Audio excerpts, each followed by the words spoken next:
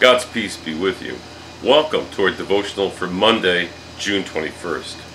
Today's devotional is based on Psalm 5, verses 1 to 8. Give ear to my words, O Lord. Give heed to my sighing. Listen to the sound of my cry, my King and my God, for to you I pray. O Lord, in the morning you hear my voice. In the morning I plead my case to you and watch. For you are not a God who delights in wickedness. Evil will not sojourn with you. The boastful will not stand before your eyes. You hate all evildoers.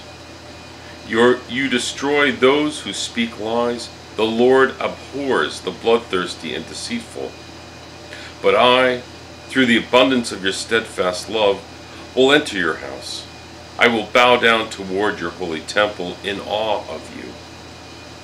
Lead me, O Lord, in your righteousness. Because of my enemies, make your way straight before me. So today's devotional from Daily Feast was written by John Cobb Jr. The psalm expresses the situation of many believers through the centuries.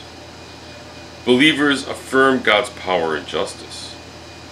Much in daily experience confirms this conviction. On the whole, day by day, we are happier when we are loving and generous towards others than when we are hard-hearted and withholding. Those who express their love to others in tangible ways often receive help from others when it is their time of need. Swindlers and cheats are often caught and punished. The virtuous are often honored. Those who work hard and are careful with their money generally do better than those who are lazy and spendthrift. And Cobb leaves us with this question today. Have you felt loving and generous today? Let us pray.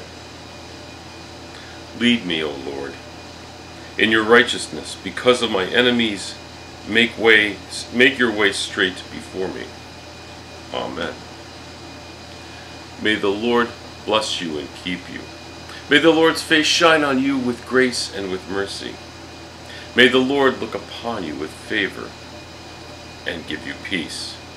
Amen. Thank you for joining me for today's devotional, and I hope you join me again tomorrow. Until next time, whenever that may be, stay safe, stay healthy, keep washing your hands, practicing social distancing, and when you're in public,